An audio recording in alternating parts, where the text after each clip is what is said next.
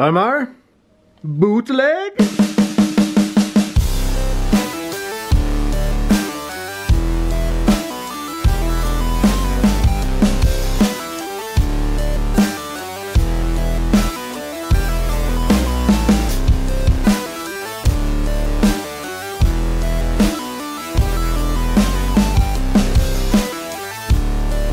Welcome fellow Kiss fans, welcome to It's All For You Demons, celebrating the fun of being a Kiss fan. Tonight we're headed back to 1992, the era of the VHS bootleg. And back then, our best friend in the world was Peter Arquette. Today we know Peter Arquette from Kiss Museum on the web, but back then he was a mail order one-stop shop for everything fun and everything Kiss. And back then you could sell bootlegs, you could buy videotapes full of Kiss clips that are all on the internet now, but this is one of my favorite tapes.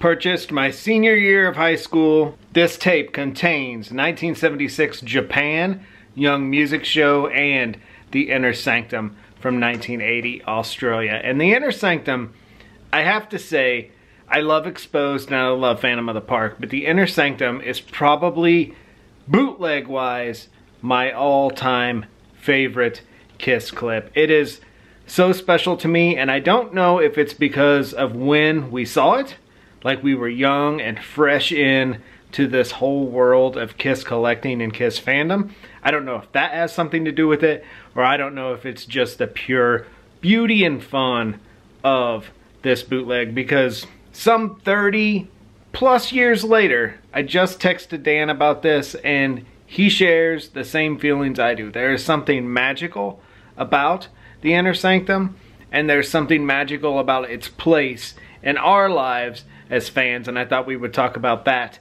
tonight. Now, the first time I ever caught wind of the Inner Sanctum, I didn't even know it was called the Inner Sanctum, and it was on this beauty, Kiss Exposed, the all-time #1 best VHS 1980s rock and roll mockumentary, Kiss Exposed. And it was that beautiful scene in the archives when the host says, "What is this cassette with a kangaroo on it?" Oh man, this is great. This is the 1980 Australian Stadium Tour. Put on the first song, Detroit Rock City. And I remember watching Exposed non-stop as a 15-year-old and loving that Detroit Rock City, that harmony Paul Stanley does. And then, as we go further into those archive clips, you got that wonderful guitar solo of Ace.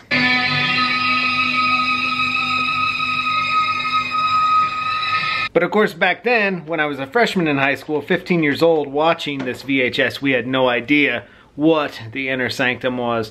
I don't know how we discovered it. I don't know if we actually discovered it through Peter Arquette, or we knew about the Inner Sanctum and ordered the bootleg from Peter Arquette. I'm not sure which came first, the chicken or the egg, but I do know in 1992 we fell in love with the Inner Sanctum. And the Inner Sanctum, although filmed in November in Australia, it's spring at that time, and the wind blowing on the band, that breeze of spring air cemented in our nerd minds and made us believe that Unmasked is a spring album. We have called Unmasked a spring album ever since 1992 watching the Inner Sanctum, and it will always remain a spring album in our hearts. And of anything the Inner Sanctum did to us as teenagers and adults was make us love all things Australia Kiss. I mean, the Australian Kiss craze lasted what, a year? 1980? 1980 the band was dead in America, but in Australia they were huge. And just even this, the best of the solo albums from Australia, you fall in love with all things Australia, all things Kiss, and that's what we did with the Inner Sanctum. And that is what we're going to talk about tonight. Going to talk about all the fun things myself, Danny, David, Brett loved of the bootleg from 1992. We are putting the bootleg in the VCR, firing it up, and going back to 1992, my senior year of high school. I was a young lad, the world was my oyster, and Inner Sanctum was my sanctuary of fun.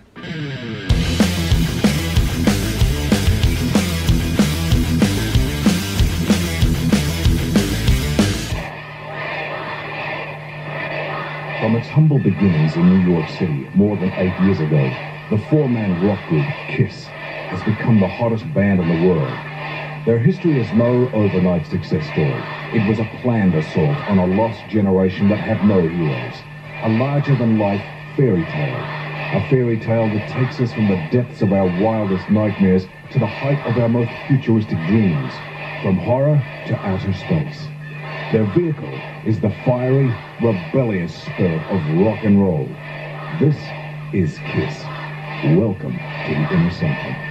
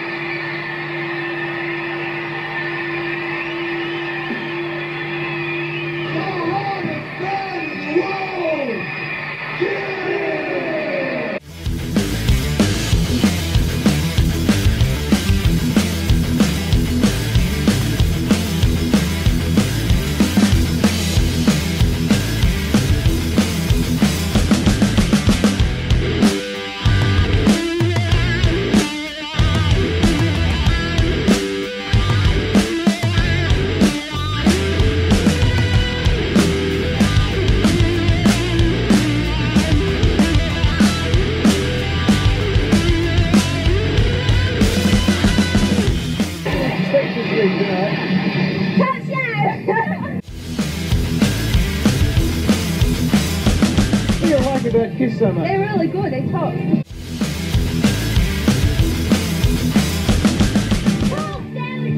I just can't pretend no more. I'm running out of life.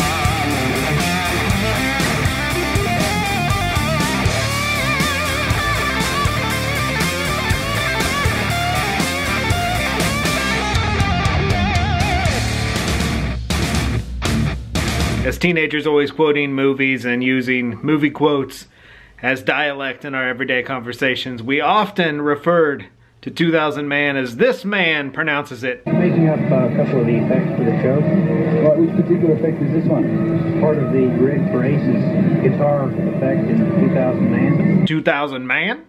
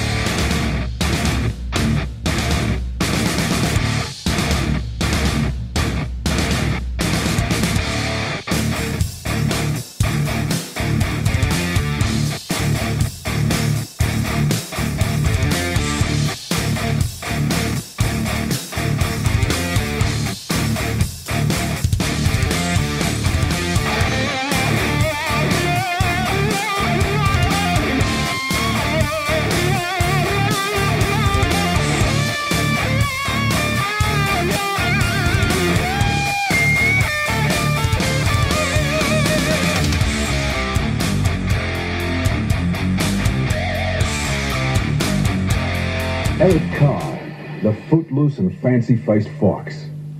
Ace Frehley, the rocket ship space captain. Paul Stanley, ruby red, lip-pouting, dancing lover. Gene Simmons, the 7-foot, fire-breathing, blood-dripping, bass-pounding demon.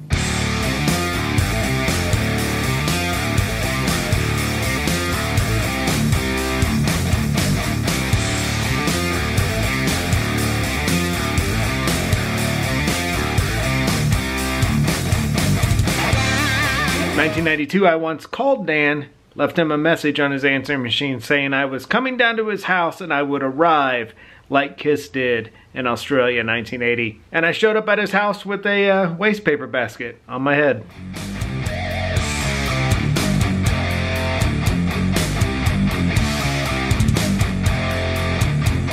I never said we were not nerds. How old are you? 7. Who do you like in Kiss? Gene Simmons. What do you like about him the most?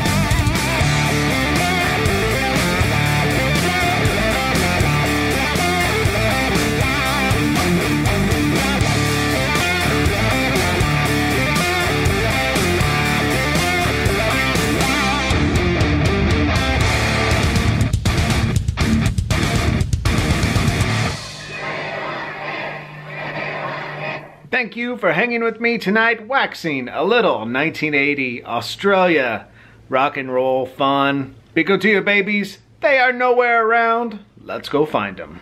Bums. Absolute bums. Big go to your babies. Spay, neuter, microchip. Take care, be safe. We...